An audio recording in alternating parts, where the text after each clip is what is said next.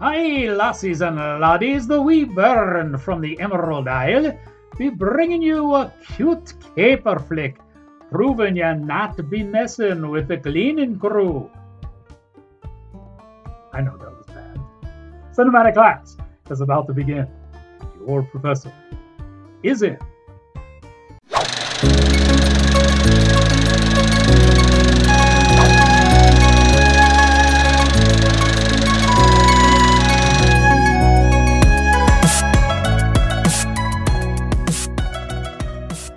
Greetings, salutations, another sundry affair.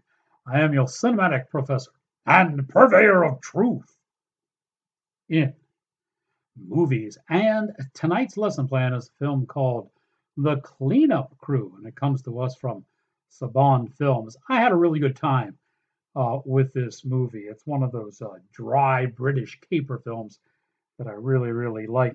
And it's written in that style. You know, it had to undergo a massive writing shift. I'll explain that a little bit later in the review. The Good Life Cleaning Company is called to clean up a mess that was caused by a gangster blowout. Okay? As they're cleaning, they find jammed into a chimney a suitcase full of money. What to do with that money? Now, naturally, there's 4 members of the cleaning crew, so you're getting 4 different opinions on what we should do with the money, and naturally, the conflict in that provides the guffaws and the chuckles throughout the film. What really helps this movie along is its cast. It's pretty good, pretty solid. The 4 members of the Good Life Cleaning Company are John Rhys Meyers. He plays Alex. He's the character that needs to be talked into doing something with the money. He's the type of guy that just says, turn it over to the police and let's wash our hands of it. Sven Temmel is very, very entertaining. He plays Chuck, and Chuck is, initially, you think Chuck is kind of a drugged out, been there, done that, party too much in the early days. But it turns out he's got a checkered past, which includes a lot of paramilitary training, which comes in handy later in the movie.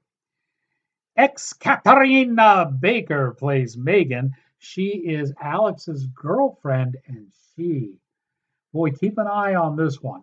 She not only wants the money, she wants a whole lot more. And Melissa Leo shows up as Siobhan. She is the company owner, and she's the one that says just stuff the suitcase back in the chimney, clean the rest of the house, and get the hell out. Just forget anything ever happened. Coming up in this movie also is Antonio Banderas, who plays Gabriel, and he is the gangster whose money they have. Mr. Barrett, we never received our payment last night. What do you mean? You're making a mistake. The money never made it to the job site. I need my money as soon as possible. Sick of this. Cleaning up blood? Me too. Guys, there's a suitcase in the chimney. We found 2 million in cash, but we opened Pandora's box. Give me the case. I don't get paid enough for this. Who's your boss? Charlie, how old you him? What now? You find out who the money belongs to. We go there, we kill them, we check the money. Tell me where to work. Who are these people? Dip 'em. Who's your boss? Bring me the money. Right here, right now! What is that? Duck. There's no going home now. Who sold us out? I sold no one out. Everyone sees what you appear to be. Few experience what you really are. Things are about to get so much worse.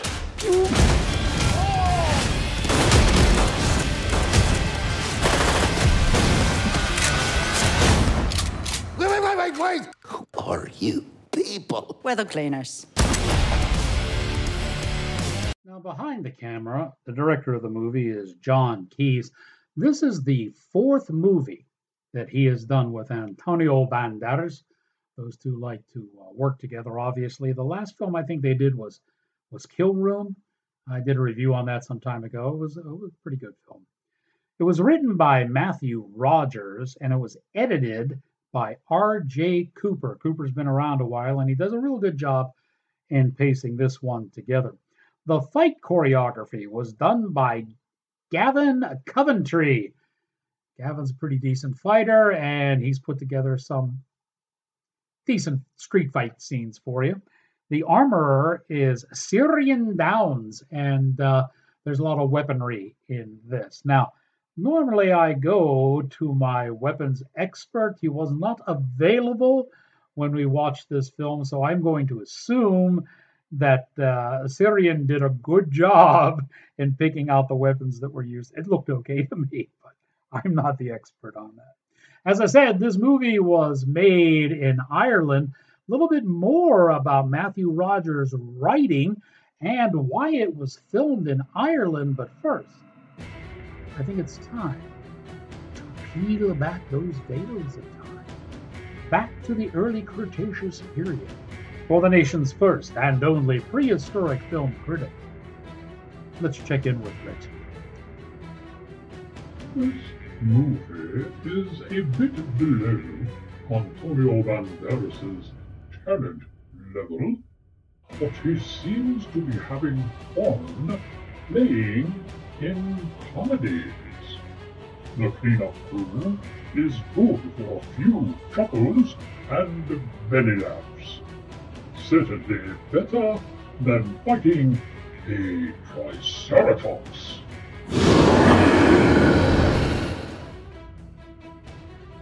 Thank you, Rex. Originally, this movie was set to be made here in America. A couple of things happened along the way. First off, some of the restrictions for COVID for the production studio were still very stringent here, and that caused some problems with the distribution company. So the whole crew picked up and they went across the pond to Ireland, where the restrictions were starting to loosen up and things were a little bit freer. And they went over there. This caused Rogers to have to tweak the script a bit, because first it was intended for American audiences, and now filming in Ireland, it was meant more for United Kingdom audiences. So they tweaked an awful lot of the storyline, some of the gags, and obviously the humor. And the humor in this now is that very dry, witty British humor, which I like an awful lot. It provides a lot of chuckles and like smirks and stuff. I think that's really good. And this movie does have an awful lot. I think even the script fits in better with this type of humor. And as such, I think you will really enjoy The Cleanup Crew. I know I did. I thought this movie was an awful lot of fun. And as Rex had pointed out, Banderas seems to be having a blast doing these comedies. It's not a bad idea. He's getting a little older, and sometimes doing, Expendables 27 might be getting to wear a little bit on the old bones. So he does it well. He has good timing in comedy, and his Machiavellian rants in this are rather entertaining. I like this one. I think you will too. The name of the movie is The Cleanup Crew, and it is available now on most of your streamers. Be sure to check it out. I think it'll give you a couple of good laughs. Before we skedaddle, don't forget that Rex and I are now on X. Yes, it has taken some time, but we're there. Here's the URL. You can plug up and talk to us on a daily basis if and you so desire. I'm sure it'll be fun for everyone. And we're thinking about going to Truth Social. We've been approached by them to bring the show over there. We're still kind of checking it out a little bit. Seems like it might be more, I don't know, there might be too much politics. Well, maybe we'd fit in there better then, because something sorbet for the palate, so to speak. So we'll give that a try. If you have any comments on that, leave them down in the comments section below. And let me know what you think about us shifting over to Truth Social as well. And before we run, don't forget the Rex Reel store is open. We are featuring all of our back-to-school items. There are smartphone, iPhone cases, there's notebooks, there's journals, there's mouse pads, there's covers for your tablets and for your laptops, all kinds of stuff, all with the Rex Reel in a variety of colors. You can really stand out in school and be well noticed. Cleanup crew, think you're gonna like it. And now, learn what you have to learn. Here ends your